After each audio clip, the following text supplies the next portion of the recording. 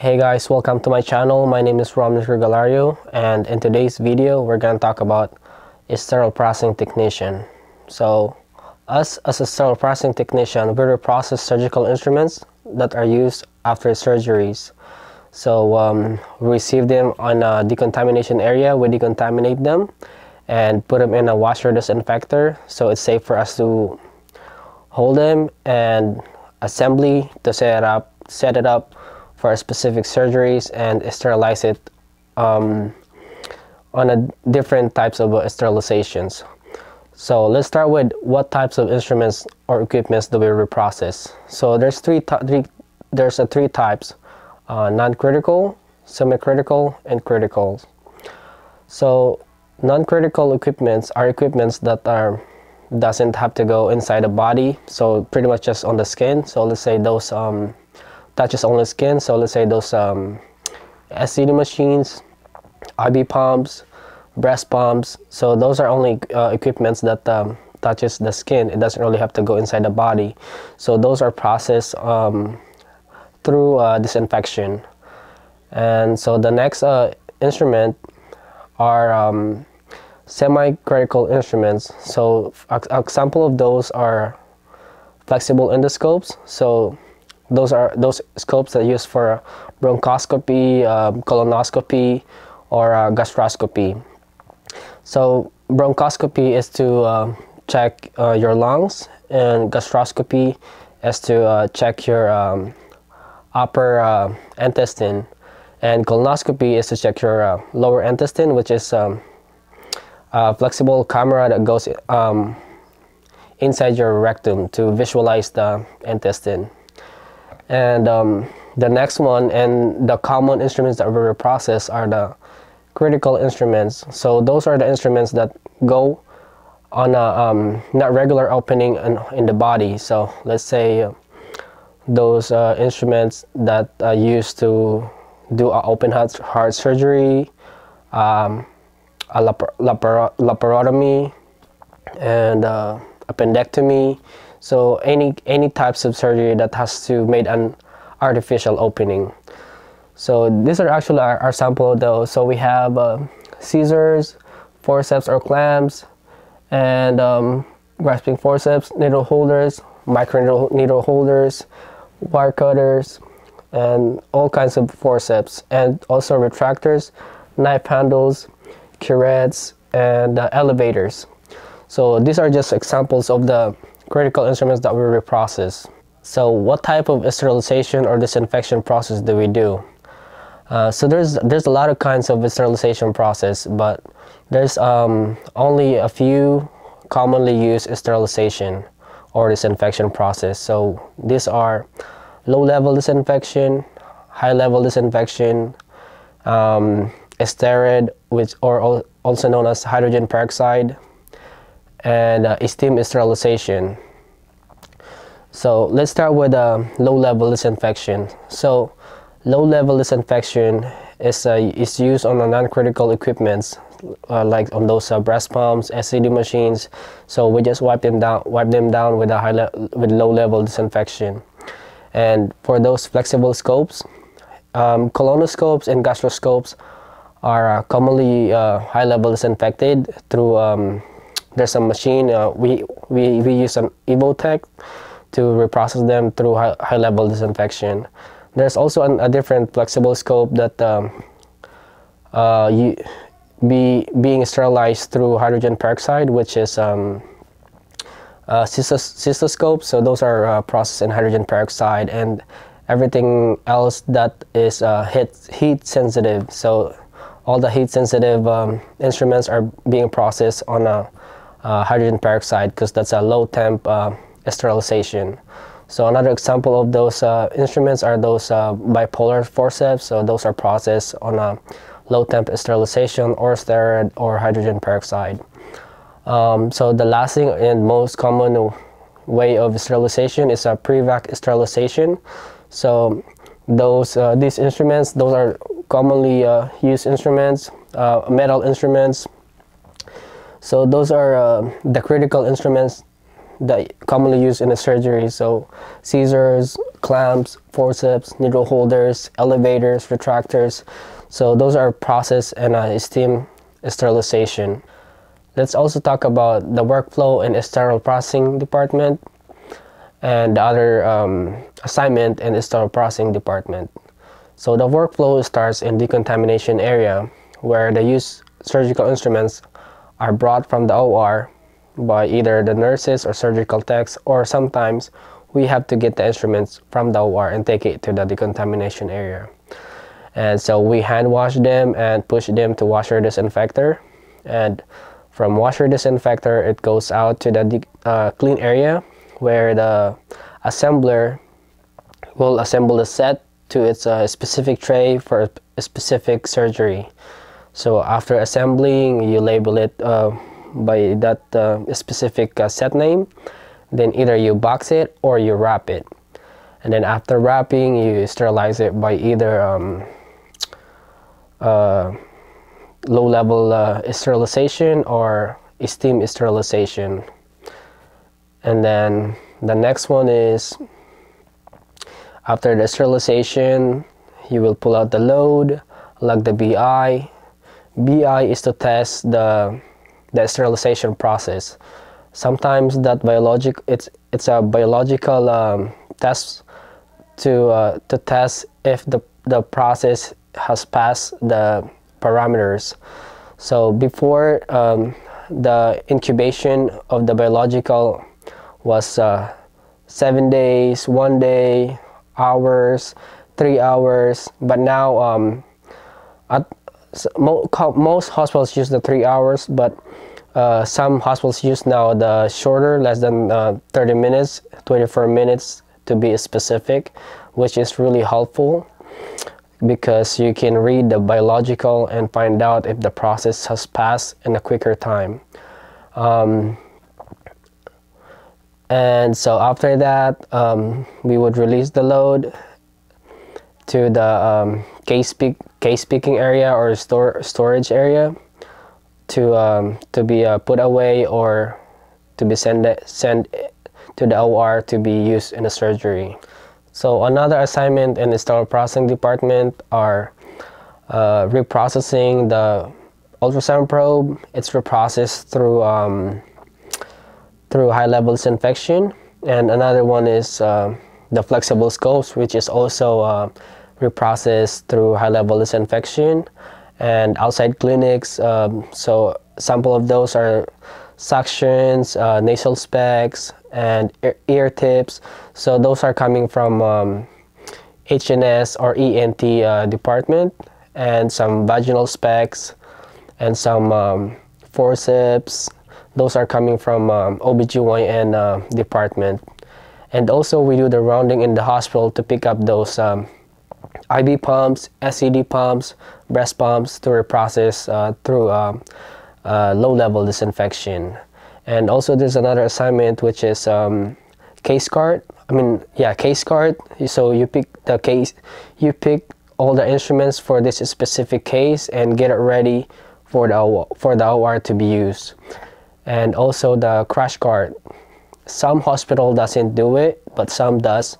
So if your hospital does it, then you have to be trained for that too. So how long does it take to become a sterile processing? So the answer to that is it depends.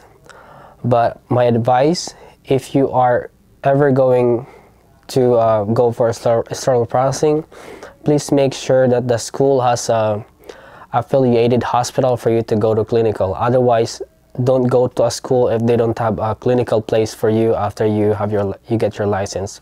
Because I have a lot of people that I know that finish school, got their license, but weren't able to work because they don't have a clinical hours.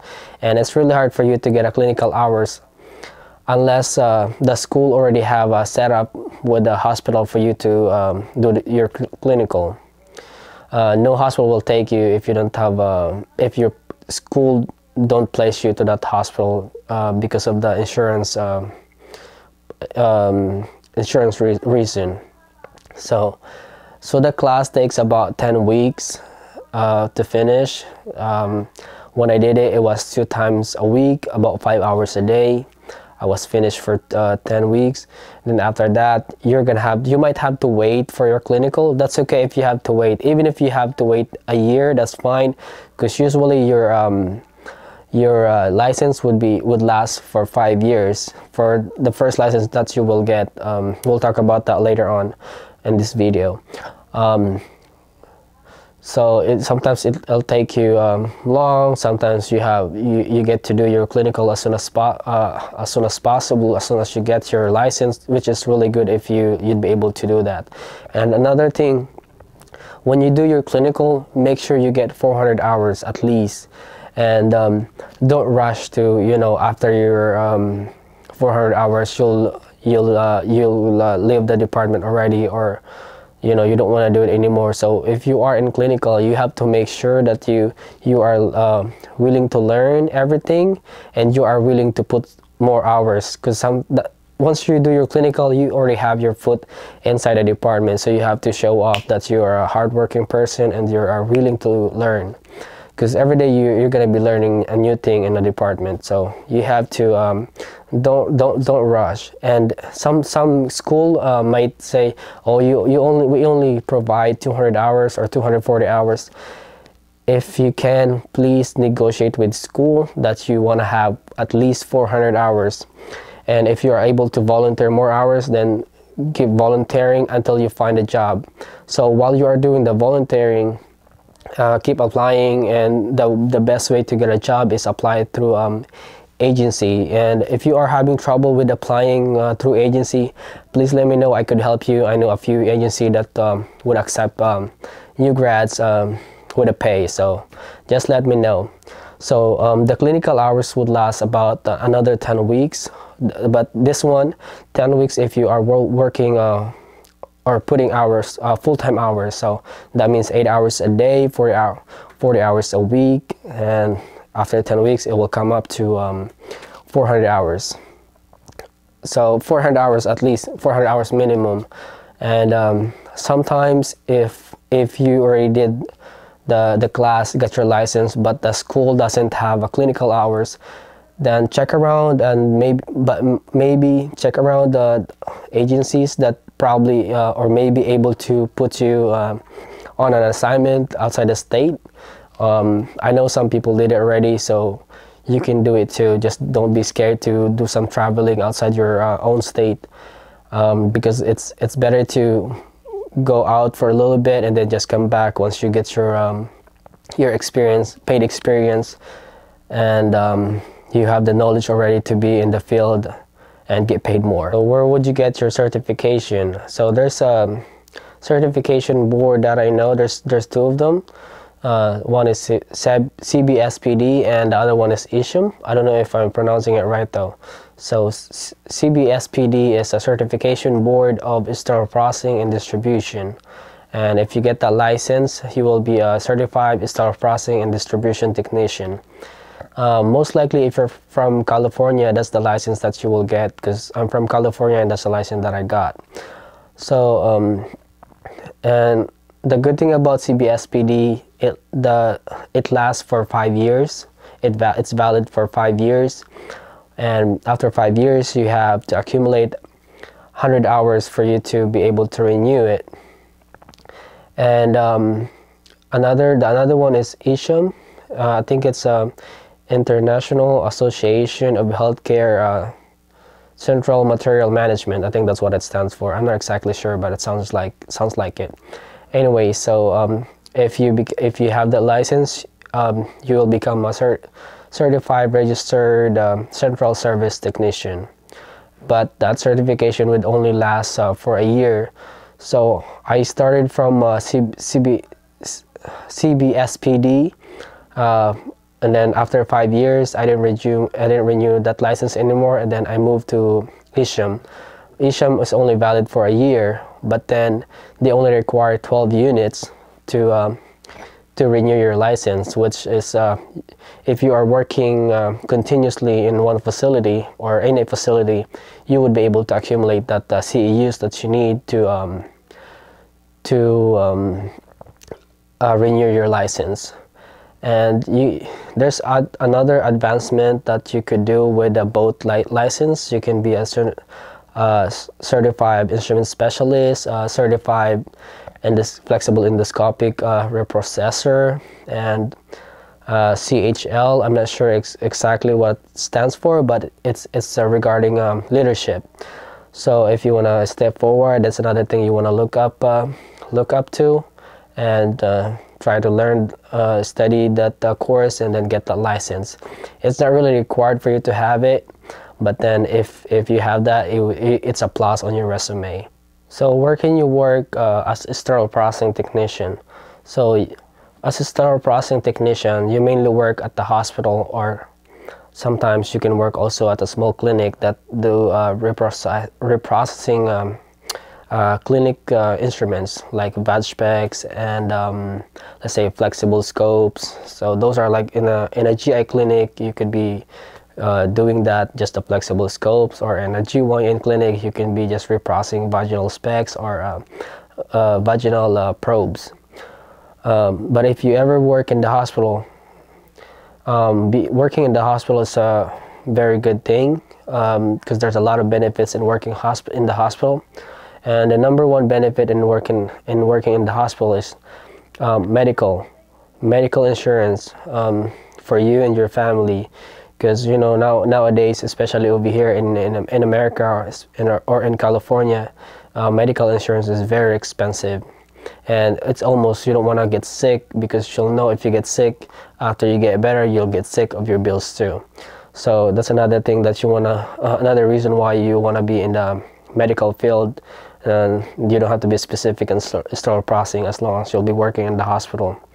So the medical, the dental is also really good, because you want to make sure you'll have a coverage for your dental works, which could be expensive too. I mean, most of the companies offer medical and dental, but then working in the hospital always have a better coverage than other companies or other field that would offer those.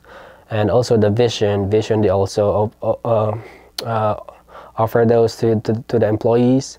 And in addition to that, they offer PTOs and sick times, or paid family leave, and as well as paid holidays. Most hospitals paid all